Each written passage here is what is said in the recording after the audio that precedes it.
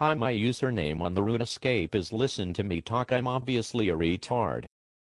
It is Spanish for, who stole the cookie from the cookie jar. So I was PKing on the RuneScape the other day, when a handicapped person ate my computer, so I can't play the RuneScape anymore. When I left the basement of my cardboard box home, I suddenly realized that my entire family was dead, because I hadn't fed them in a year. So I decided to go out and earn money to feed my dead family. I went to the real-life bank and asked to withdraw a grok pouch in pure essence, and my fat-ass pouches, and the bank teller just said, "What the fuck is that?" and then called security.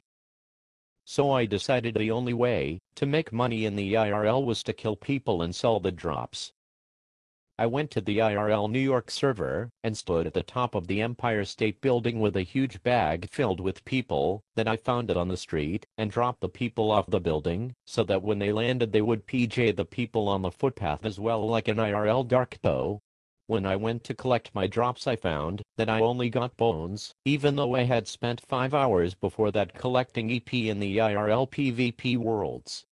Called the ghetto.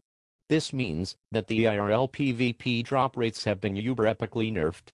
I even tried giving one my friend 76,000 real-life dollars and then stabbing him in the throat with a butcher knife, but I got no corrupt dragon weapons. All I got was a fucking ancient staff and like 16 tuna potatoes.